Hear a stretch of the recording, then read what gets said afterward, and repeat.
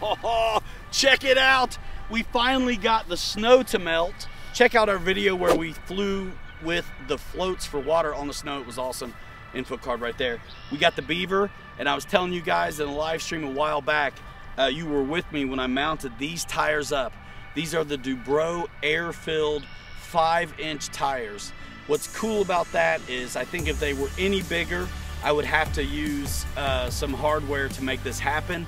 I was able to use the stock hardware with the 5-inch Dubros. I'll put links to the in the description so you know exactly what I'm talking about.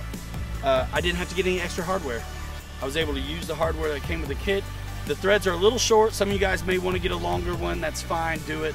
But you know this, you don't have to. I just turned the nylon locking nuts around and put them on that way so I could buy some threads. And it's been holding up out here at the fun park. Let's get it up in the air, but I want to shoot some landings with this thing. I really love it on the wheels.